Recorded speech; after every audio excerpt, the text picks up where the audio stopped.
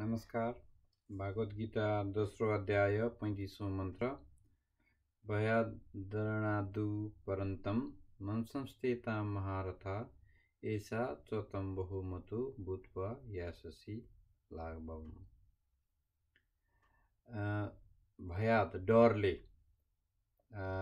रणबाट भागेको जस्तो देखिन्छ। जस्तो यहाँ के भइरहेछ भने अर्जुनलाई कृष्ण भगवानले कन्भिन्स गर्न खोजिरहनु भएको छ कि अब क्षत्रियको धर्म चाहिँ लडाइँ गर्नु छ, त्यही भएर तिमी यहाँबाट भाग्नु हुँदैन। यो मन्त्रमा चाहिँ के भन्दै हुनुहुन्छ भने मान्छे मान्नेछन्, यी मान्छेहरूले रणबाट भागेको जस्तो मान्नेछन्। जो वारियरहरूले चाहिँ तिमीलाई महारथा एकदम पावरफुल रेस्पेक्टेबल मानिरहेछन्। बहुमतो धेरैजनाले हाई तिमीलाई फेमस नामी मान्छे भनिरहेछन्। तिनै मान्छेहरूले चाहिँ तिमीलाई अब लाघवम तिम्रो फेम, तिम्रो नाम, तिम्रो चाहिँ सबै चिज चाहिँ तल जानेछ, तिमी तल जानेछ भनेर भन्दैछन्। सर्टकटमा यसमा के भन्दै हुनुहुन्छ कृष्ण भगवानले भने जो मान्छेहरूले, जो महारथीहरूले तिमीलाई पनि युआर एकदमै महारथा ठुलो एकदम कम्पिटेन्ट वारियर भनेर मानिरहेछन्, ती मान्छेहरूले चाहिँ अब यो रणभूमिबाट भागेपछि तिम्रो नाम चाहिँ खत्तम हुनेछ, तिम्रो नाम खत्तम मान्छन् भनेर। यसमा चाहिँ अब खासै अर्जुनले चाहिँ पितामह, काका, मामा आदि इत्यादि आफ्नो रिलेटिभहरू मर्छन्, त्यही भएर म लडाइँ गर्दिनँ भन्नुको कम्प्यासनभित्रबाट चाहिँ माया पलाएर यस्तो गर्नु हुने रहेनछ भन्ने सोचेर अर्जुनले लडाइँ नगर्न खोजिरहेछन्।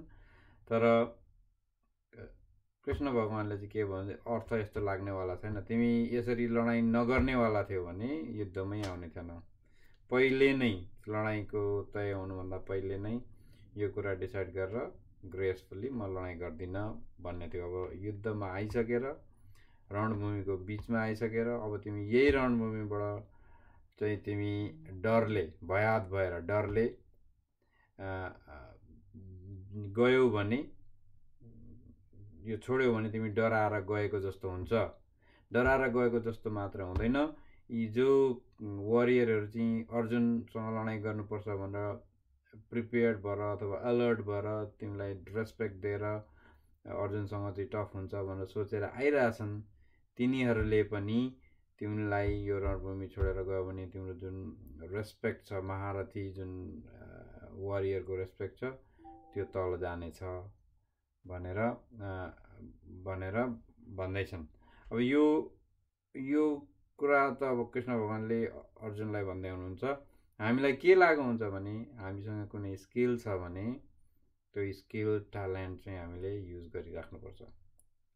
ग्रेसफुल भएर त्यो आफूले पाएको स्किल, त्यही स्किलले नै हामीलाई रेस्पेक्ट गरिरहेको हुन्छ। किन समाजले, आफ्नो कोलिगहरूले त्यो तपाईँको ट्यालेन्ट, तपाईँको स्किललाई चाहिँ रेस्पेक्ट गरेको हुन्छ। मान्छेलाई भन्दा पनि अब स्किललाई रेस्पेक्ट गरेको हुन्छ। जस्तै अहिले फुटबलरको इक्जाम्पल लिनु भने मेसीको स्किललाई रेस्पेक्ट गरेको छ रादर देन मेसी। भोलि गएर मेसीले त्यो स्किल डेलिभर गर्नु नसकेको दिन उसको नाम कम भइ नै हाल्छ। पहिला अब फेमस प्लेयर नाम त बस्छ, तर जुन अहिलेको चर्चा परिचर्चामा छ त्यतिसँगको रेस्पेक्ट हुँदैन। त्यही भएर जुन बिहेभियर, प्रोफेसनल बिहेभियर देखाएन भने त्यो रेस्पेक्ट पनि कम हुँदै जान्छ। तपाईँ टिचर हुनुहुन्छ नि, टिचरको प्रोफेसनल बिहेभियर, सुपर ट्यालेन्टेड टिचरै किन नहुनु, तर तपाईँको टिचिङको प्रोफेसनल बिहेभियर देखाउन सक्नु भएन भने तपाईँको टिचरको फ्याटर्निटी, तपाईँको अरू टिचरहरूले, एजुकेसनको सिस्टमले तपाईँलाई जति अहिले मान्यता दिइरहेछ ट्यालेन्टेडमा,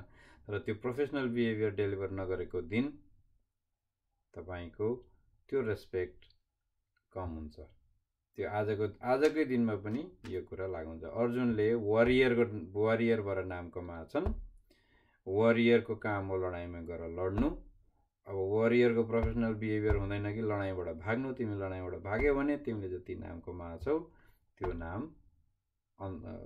डिमिनिस भएर जान्छ, घटेर जान्छ भनेर चाहिँ कृष्ण भगवानले यहाँ भन्दै हुन्छ। त्यसरी नै हामीलाई पनि यही मन्त्र आजको दिनमा लागु हुन्छ। यदि तपाईँ टिचर हुनुहुन्छ, ट्यालेन्टेड हुनुहुन्छ, टिचरको नाम कमाउनु भएको छ, तर भोलि तपाईँले त्यो प्रोफेसनल बिहेभियर देखाउन सक्नु भने तपाईँले जुन कमाएको नाम जान्छ। त्यसरी यो कुरा teacher, cook, driver, सपकिपर, anything, any works of life, जुन काम तपाईँले गरिराख्नु भएको छ, तपाईँको काममा तपाईँको कामको कारणले तपाईँलाई एउटा रेस्पेक्ट छ, एउटा इज्जत छ, एउटा मान छ, सम्मान छ, तपाईँलाई त्यसले सेटिस्फ्याक्सन दिएको छ। भोलि गएर तपाईँले मैले नाम कमाएँ भएर ठुलो पल्टिन थाल्नुभयो, यानि कि आफ्नो जुन प्रोफेसनल बिहेभियर, आफ्नो कर्म राम्रोसँग गर्न सक्नु भएन भने जुन आज कमाउनु भएको नाम छ, भोलि तपाईँकै कर्मको कारणले त्यो नाम गुम हुनेवाला छ। त्यही भएर यो गीताको सानो मन्त्र भए पनि एकदम क्लियर मेसेज छ। जुन हामी आज छौँ, हाम्रो मेहनत, परिश्रम, अपर्च्युनिटी, त्यो सबै जोडेर छौँ र हाम्रो बिहेभियर, जुन कर्मयोग भन्छौँ नि, हाम्रो बिहेभियरले गर्दा हामीले यो मेन्टेन गरेर राख्न सकेका छौँ।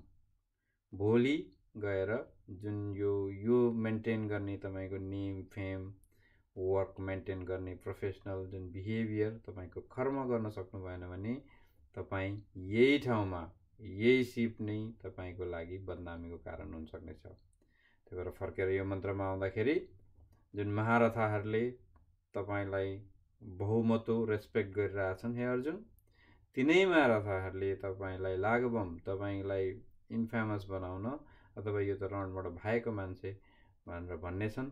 त्यही भएर तपाईँ यो रणभूमिबाट भाग्नु उचित हुँदैन। धन्यवाद।